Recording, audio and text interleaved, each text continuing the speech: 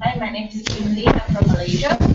I am working with an NGO which is working on the women's rights, migrant workers' right violations in Malaysia, and I also working with a foundation which promotes, which provides grants for students, university students to do project on poverty reduction in Malaysia. And then I will be moving work with refugees, with UNHCR. I'm Tatiana Speed, and I'm from Canada. I'm a member of the Climate Institute. And in Canada, I'm working with NGOs that are specifically working on a project to stop the Enbridge pipeline in Alberta and Canada. And $450.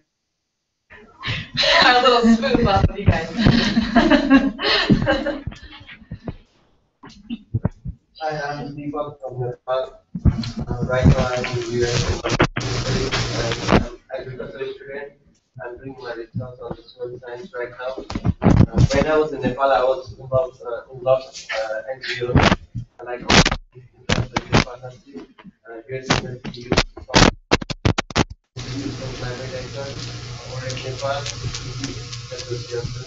Basically work on the climate change and sustainable agriculture. But right now, I'm quite more focusing on the research things.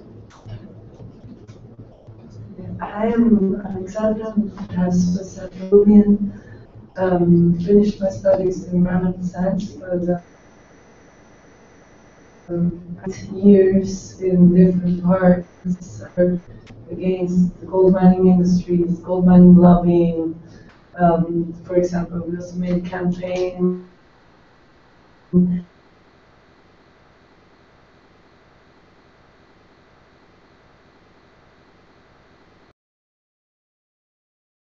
has to cover activities on Earth Day in Peru every time I was there. I currently work more on climate change issues since about 3 years. I worked on permaculture activities in Brazil. I worked for indigenous tribes in the Amazon. So right now, since Javier, I'm not really working like a person. Cool.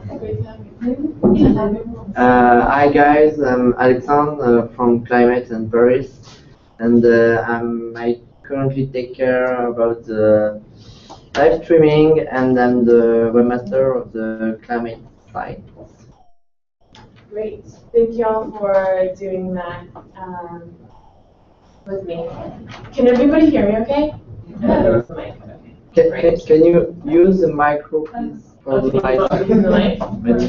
Thanks. Okay. Yeah. Is this okay? No, there's one.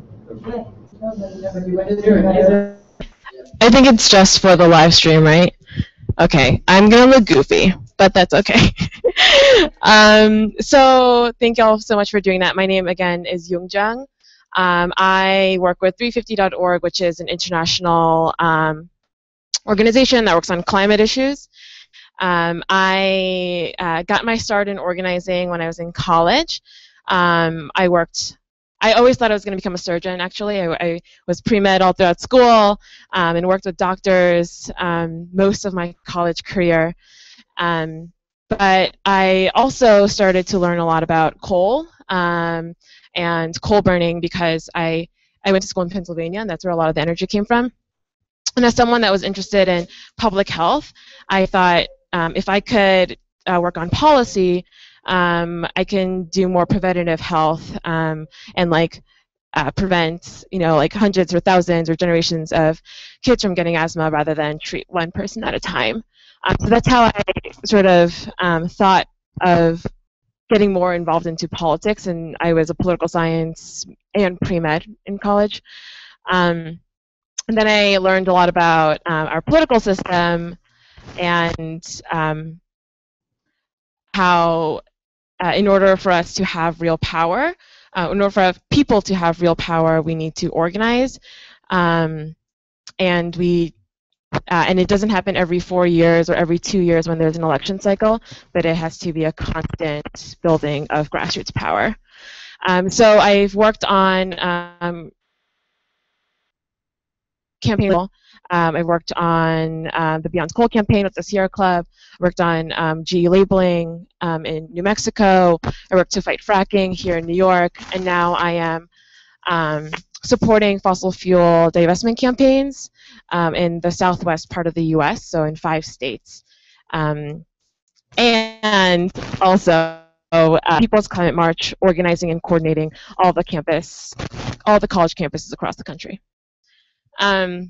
So that's just a little bit of my background. But I wanted to start off with telling y'all a story. Because, so like this session is called Successful Grassroots Campaign, like Activism and Advocacy, Successful Grassroots Campaigns and Public Actions. But an important thing to know is that public actions don't mean much if it's not part of a larger strategy. And the strategy has to be part of a larger campaign to achieve a specific goal. So I want to tell you a story about Otpor. Have you all heard of the civil youth movement in Serbia in the 2000s? Okay. Okay, some of us. Great. If I miss anything, in Serbia,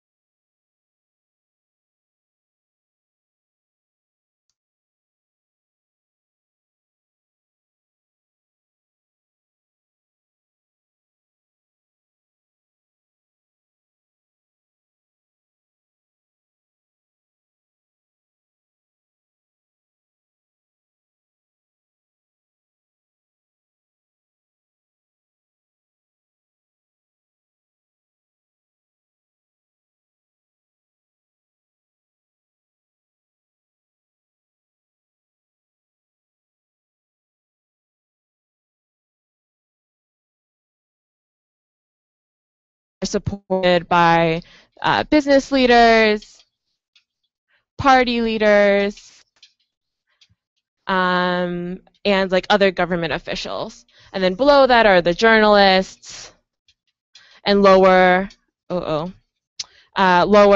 government employees. And then it's civil society. And Milosevic wanted civil society to believe that power came from him and it trickled down. But what Otpor realized was that that instead power looked like this.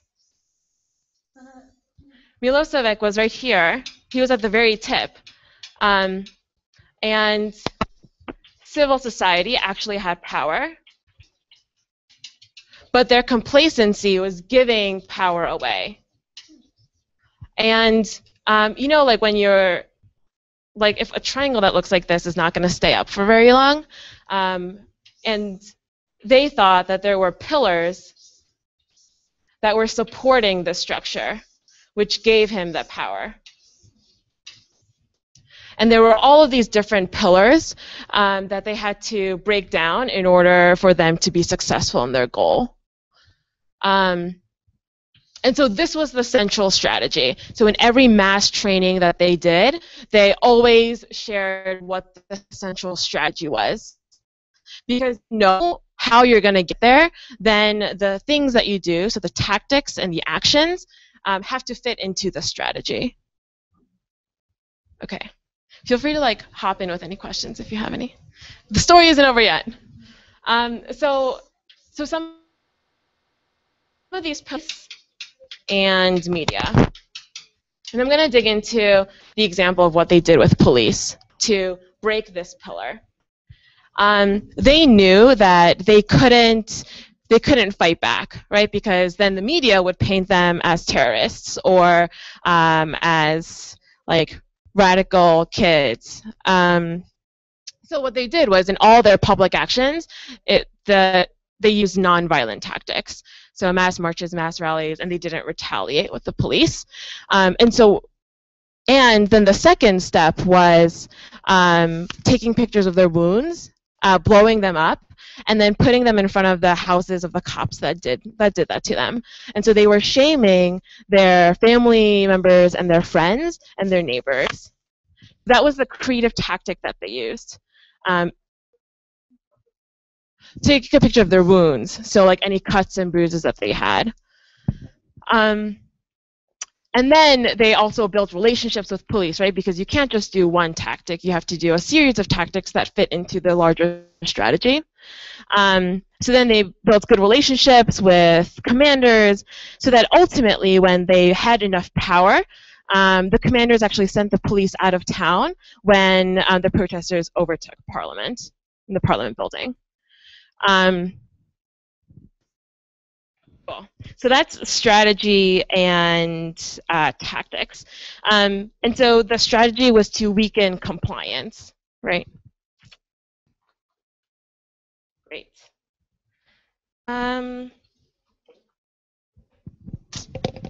Okay. So now we're going to go into, does anyone have any questions about, so this is one theory of building power and using strategy in a campaign. Oh, yes. Oh, this is coming from George Lackey from Training for Change.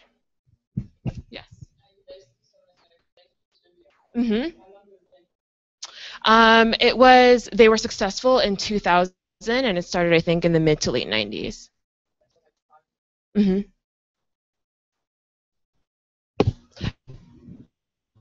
Yeah, or 3 to 5 years. But yeah. Great. Okay, perfect. I think this is going to be a really good segue. So who could identify what the goal of their campaign was? Like, what was their goal? What was that? Yeah, to tip over the pyramid.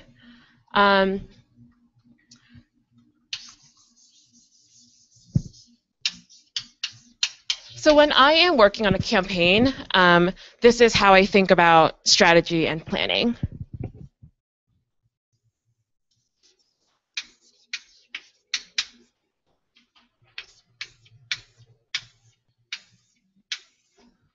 Okay. So the goal was to tip over the pyramid, right? But what do you think the vision was?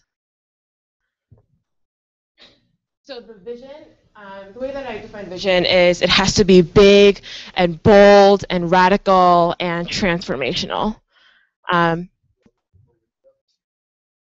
Right.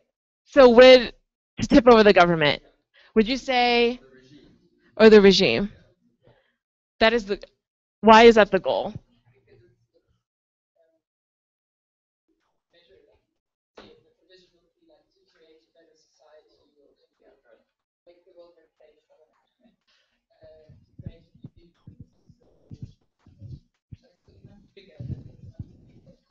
Yeah, great. So like, let's actually write some of those things down, right? So to create a better society. Like if you were in those shoes, like what else would be your vision? Freedom, yeah.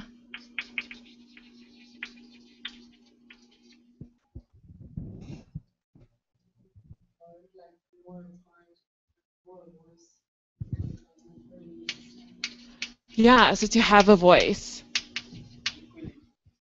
What? Equality. Yeah. Yeah. Great. So these are like big and beautiful and bold, right? And like pretty radical for like the society that they were living in. And then the goal, which was the concrete thing that they were hoping to do, was to like topple the pyramid. So the difference between the goal and the vision is that the goal is just a tiny little piece of that vision, because other groups and other people are working on different goals. Because not only do you have to fight the bad, but you also have to build the new. And so like other groups, right, we're working on like on like what would come after. And Otspor did actually do that a little bit. They became their own political party. Cool. Do people get the difference between goal and a vision? Great. So then this arrow right here is the strategy. And the strategy, like I said, is the how to the goal. So for example, if we were going to tip over a boulder over a cliff, there are, what are some ways that we could do that? It's like a huge, massive boulder. What are some ways we could tip it over? It's like not a trick question. So a huge boulder, yeah, so you can push it, right? But you would probably, okay, you could, yeah, push it. You can need a lot of people. What are some other ways that you could tip over the boulder?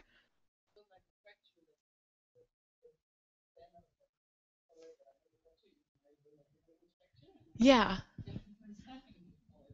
Yeah, you can like build a device to like move it over. So in that case, the goal would be to like tip the boulder over, and then maybe the vision is that there's something bigger than that of why you're doing it. Maybe because like you want to build a house there and you want more land. I don't know. But we have two different strategies, right? One is to push it over, and then the second strategy is to build a device to do that. So these lines are the tactics. It's like the things that you're actually going to do to implement this strategy. So if you were going to like push it over, what would you have to do in order to make that happen? Yeah, you gotta call up your friends. You'd be like, hey, I like really need help moving this boulder. Can you come help, right? So like, you need to bring people. If you were to build the device, what would you need to do? Yeah, you would need experts and materials. Yeah, then you need a fundraise. Wow, it's so hard. You could just bring people together and they're so easy. Right, so then there's two different strategies and two different types of tactics to get to your goal. Which is why when we think about public actions and tactics, they actually have to fit into the strategy. Because if, like for example, like if you knew that your target or the person that you were trying to influence was like pretty with you on the issue, right? You wouldn't want to like do a sit-in right away, right? And like put pressure on him, because that's a tactic that you could use, but it might not be the most strategic tactic. Okay, cool. So I could go on, but I want to do a time check and see if we're okay. Okay, cool. So I'm wondering if you can turn to your partner for 5 minutes and brainstorm different tactics that you would do for grassroots campaigns. So maybe it's just to kick the ball off and rolling. Does someone want to shout out a couple, like one thing that is a tactic that you would use in grassroots organizing? Yeah, so going door to door, door knocking. That's one tactic. Cool. So we're going to turn to our partner for 5 minutes, and then we're going to come back and then put all the tactics on the board.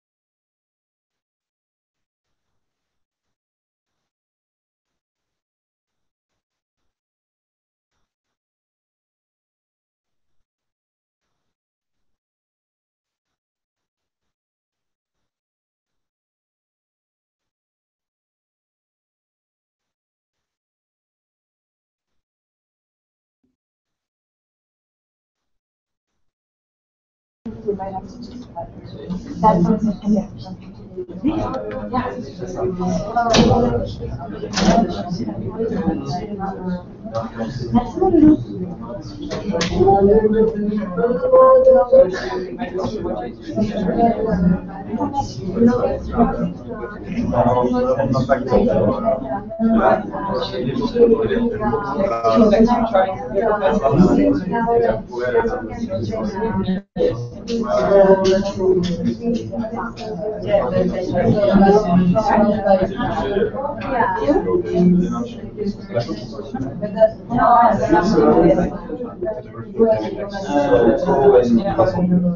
And a major case for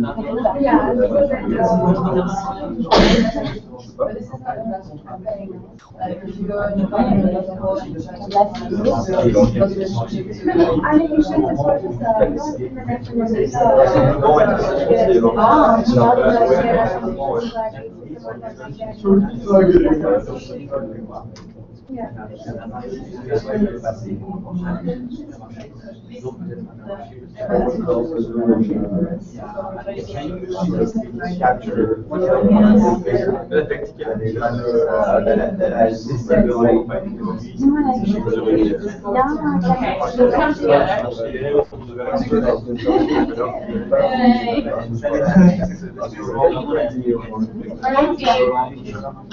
Maybe we can go around and like say your favorite tactic that you have, and then if that's also on your list, to like do sparkle fingers or snaps or something.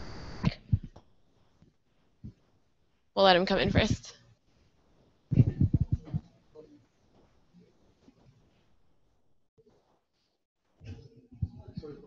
Great, no worries. You can have a seat.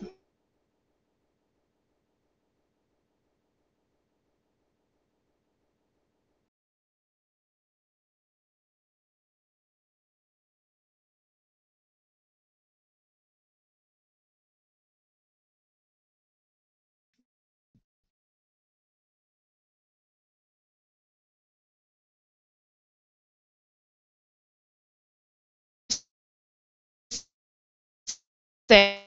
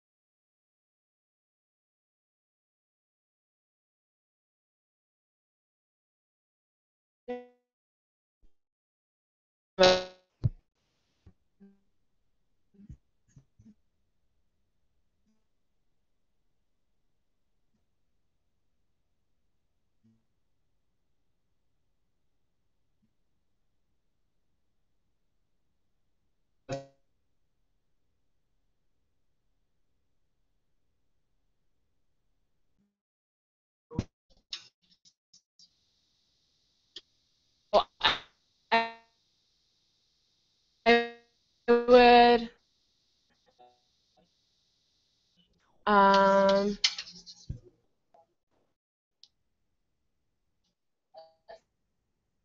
uh-huh.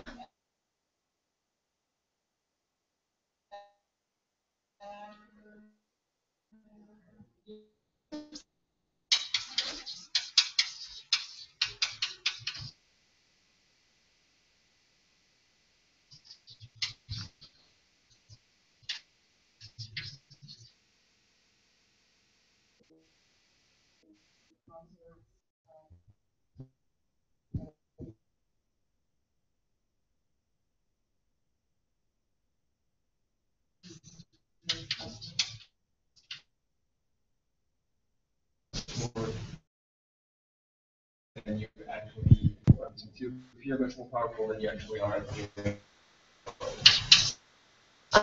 Uh-huh.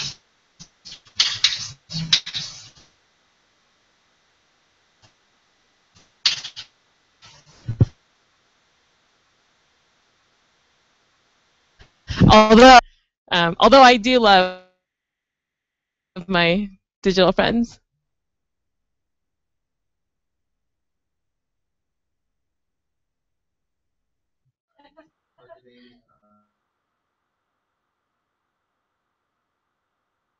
To make it happen. Lobbying. Great tactic.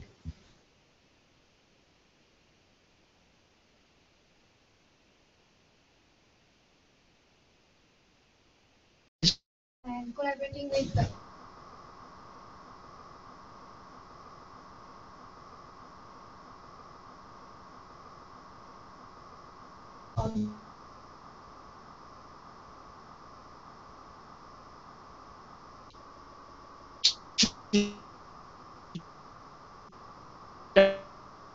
Trajectory that you begins. It first begins with education, right? You like educate, and you build your base. And so, what are some things that would go into that? Like, what are some things, social media stuff for